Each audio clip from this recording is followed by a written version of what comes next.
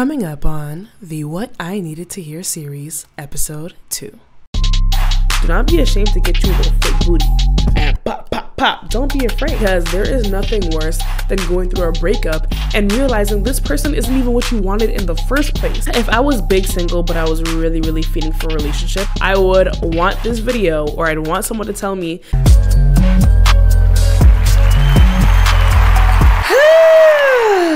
episode 2 already? Where has the time gone? My name is Electra, and you're watching the What I Needed to Wear series. We're on episode 2. Oh my gosh, she's growing so fast. As you can see by the title, stop begging for relationships, you loser! So this video is really advice I needed to hear before I got into the dating scene. So hopefully this helps a young little girl, young little critter, young little somebody, or maybe even an older little somebody, I don't know. My intention for this video is to either tell you something you need to hear or remind you of something that you already know. Because back in the day, if I had the older, who is that? If I had an older sister or older brother or older somebody telling me what I'm about to tell y'all, my dating life would have went much more smoother and I wouldn't have wasted so much time. So let's get into our first point. This might sound a little cliche, but you need to get okay being alone. Being alone is not a bad thing. Going out to eat alone is not a bad thing. Going shopping alone is not a bad thing, okay? But what is a bad thing is you feeling like you are a weirdo for eating by yourself, or you're a weirdo for going shopping by yourself, or you're a weirdo for doing any type of activities by yourself. Going out alone is totally okay. Staying at home alone, come here, let me break it to you, it's totally okay. I think what I failed to realize when I was getting into the dating scene is that I don't need to be in a relationship to have fun. I don't need to be in a relationship to feel loved. I don't need to be in a relationship to feel pleasure. The relationship should just be an addition to your life. It shouldn't be something that you're missing. My first point to combat that would be start spending time by yourself. Start watching TV by yourself. Start having a self-care day by yourself. Start going out to eat by yourself. Start doing activities by yourself. Take walks by yourself. Just spend more time alone. Even if it feels uncomfortable in the beginning, it's not gonna feel uncomfortable forever. I would just tell my younger self to get comfortable being uncomfortable, okay? If I do not want to go out to eat alone because I think I need a man to do that with me, I'm gonna go get uncomfortable and I'm gonna go be by myself. And let me tell you, ever since I started spending more time alone, I got more comfortable being alone, and I realized, you know what, I may want a relationship, I may want a man, I may want this and this and that, but it is actually so much fun being by yourself. Like, you could actually have a lot of fun alone. You could literally talk to yourself. Some people might think that's weird. Some people might be like, oh, you're a psychopath if you talk to yourself, or only schizophrenic people talk to themselves. But I'll have you know, apparently, according to Google, very reliable source, apparently a lot of the smartest people on earth, or who have lived, actually spoken to themselves out loud. And when I tell you, when I speak to myself, it is therapy. It is therapy. I be having whole conversations with myself like, dang girl, you smart, or dang girl, that's a good idea, or dang girl, I just like hearing you talk. If it's one thing I would tell myself when I was really feeling for a relationship or feeling for some company or whatever, it's to just experience life by myself and see how bad it really is. See how bad it can really get. Because honestly, I promise you it can't be that bad. Being alone is great. It's liberating. Like, table for one? Yes. Like, hello. I don't know. I feel like there's this weird, like, I don't know if the word is stigma or something, but there's like this weird thing where people think you need people, like you require people to do things. Like, you don't require people to go on a trip. You don't require people to go eat. You don't require people to go shopping. You just want it.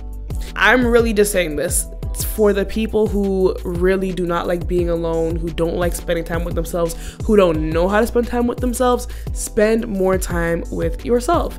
And this leads me into my other point. Date yourself. If you're single or you just broke up or whatever the case is, and you're used to having, I don't know, you're used to having like a man pay for your meals, a man take you shopping, a man take you this place, a man take you that place, and now you're single and you don't have that man to do XYZ, the first step shouldn't be to go look for a man to replace this person. The first step should be to take care of yourself, lean into yourself, love on yourself more. It is okay to take yourself out on dates or make yourself dinner at home or breakfast at home or whatever the case is. It is okay to buy yourself flowers or buy yourself gifts or buy yourself little Amazon packages and type in the gift note, "Oh my gosh, I'm so proud of you," to yourself. "Oh my gosh, I love you," and then send it to yourself. It is okay to write yourself love letters. Do you guys do that? Like, it is okay to write down all the things that you love about yourself. It is okay to record a video or a audio recording of all the reasons why you love yourself. It is okay to do things for yourself that you expect the person that you're in a relationship with to do for you. And can I just say, when I learned that I could treat myself the way I'd like to be treated by a man, I was like, there's no way. There's no way it could feel this good loving on myself. One thing that I did that really improved my self-love, maybe I'll make a video about self-love later, but one thing I really did that improved my self-love was it is okay to date yourself. It is okay to love on yourself.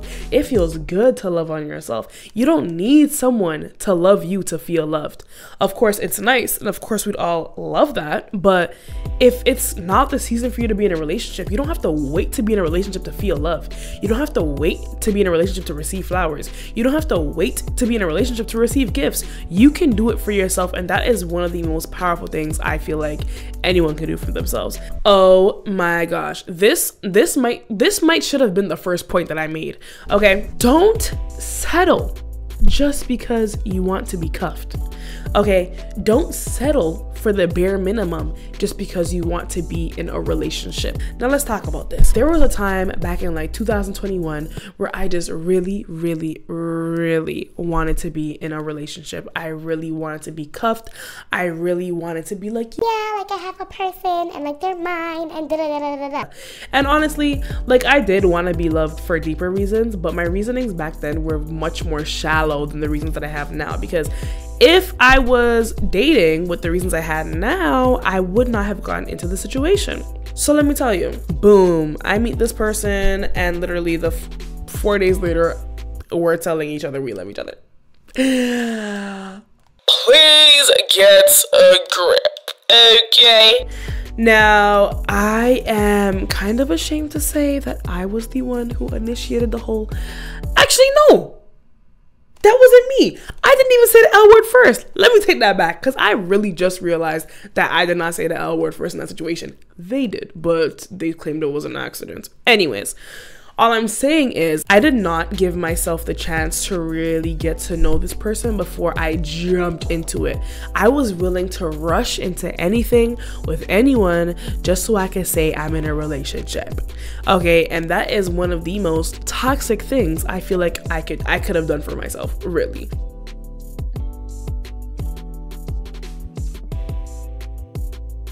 Just because you want a relationship so bad doesn't mean you have to accept whatever comes to you. You need to have your standards, and you need to have your standards straight, and you need to stand on business, okay? I am still disciplining myself when it comes to standing on business in regards to boundaries in relationships, because sometimes I be giving a discount. I haven't given a discount in a while though, but I almost gave a discount to somebody recently, and I'm glad it didn't work out, because anyways, don't settle for someone who is not as cute as you want. Don't settle for someone who doesn't have as much money as you want. Don't settle for someone who's not as tall as you want. Don't settle for someone who doesn't treat you the way you want, which is the most important thing. If they're not treating you right, but you want them in your life just so you could say you're in a relationship, girl, you better look yourself in that mirror. You better slap yourself in that mirror, and you best to get going without that person in your life, because there is nothing worse than going through a breakup and realizing this person isn't even what you wanted in the first place. You just settled because you wanted to be in a relationship. Now you look dumb. Now you got trauma. Now you in your bed crying. Now you eating pizza in your bed at 3 a.m. gaining weight and shit. Okay, like it is never that serious to jump into something with someone just because you want to be in a relationship. That's not how it works. Like, you already know you gotta get to know the person, you gotta vibe with them, connect, and make sure they treat you right, make sure they're actually what you want. You know what I'm saying? Because I cannot tell you how many times I've gotten into stupid shit just because I wanted to say that I was cuffed. It's not that serious, it's not that deep, and it never will be. And that's only gonna give you trauma. That's only gonna give you drama. That's only gonna give you problems. It's only gonna give you things to have to heal from later, when you could just be alone, vibe out, and wait for the person that actually fits your needs, fits your standards, to come into your life. So please, don't settle just because you want to be in the R word. Okay, don't be dumb. And lastly, I think this is very important. Okay, so let's say you really want to be in a relationship because you want to have the nasty. You're touch deprived, you're sex deprived, you just want to, you know what I'm talking about. I don't know if I can say it on this YouTube here, but you just want to feel that feeling when you do that thing. You nasty. Am I that so Raven back? Anyways, yeah, so my advice to the people who are feeling touch deprived, people that just want to, you know, get a motherfucking toy. Get a motherfucking toy, okay? If you're the type of person who doesn't just want to sleep around with anyone, but you really desire to have the big O, get a toy. And if you have a toy and it's not doing it, get a new one. Let me tell you something. I went abstinent. I went abstinent for like 2 years, either a year or 2 years recently, right? There were some points where I was really craving that feeling, you know? And I was like, I don't just want to have it with just anybody. I don't want to hit up my old Like, you know what? Let me just get a toy. And I got that toy and my cravings have subsided since. Okay, you are my family, so I got to keep it real with y'all. I did end up breaking the whole abstinent thing by accident. But now I'm back on it. And honestly, a toy will take you a long way. Even if you're a guy. If you're a guy, especially, do not be ashamed to get you a toy. Do not be ashamed to get you a little fake booty. And pop, pop, pop. Don't be afraid. If you're abstinent, or if having the thing with other people is just not an option, but you really want it, get yourself a toy and you will feel better. Because let me tell you, toys do it better than humans. I never met a DICK that vibrates. Okay, let's talk about it. You don't have to shave, you don't have to wax, it accepts you as you are. Plus, it's always there for you. If it's under your pillow, boop, you take it out, It's very fun. It's very convenient. It gets the job done, and it really subsides the cravings for I hope y'all understand the cold words and the cold noises I'm making, because I really don't want to get banned on YouTube. Honestly, get you a toy. That is something I would tell my younger self for when she was really craving but didn't want to give her body up or whatever. I'm not gonna talk to you from a religious perspective because that's on you. But if religion is not in the way of you enjoying time by yourself, if you know what I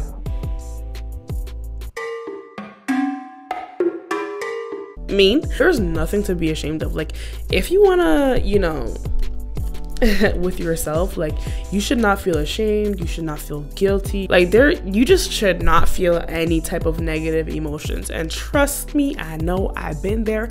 I felt all the shame, I felt all the guilt, but now I realize, yo, like if I'm gonna be abstinent, and sometimes I'm gonna get the big H and then I'm gonna want the big O, why should I feel bad about wanting the big O? It's a part of life. I'm pretty sure everybody wants the big O. But yeah, just to wrap it up, if I was big single, but I was really feeding for a relationship, I was feeding for relationships so hard that I would want to be in a relationship with just anybody just because I want to be in a relationship, I would want this video, or I'd want someone to tell me not to settle just because I want to be in a relationship, to enjoy being alone, also remind myself that it is okay to date myself and it's fun to date myself, and there's so many different ways to date yourself. And the last thing, like I said, I would get me the toy. That is pretty much it for today's topic. Thank you so much for watching. If you like videos like these, leave a comment down below. Let me know.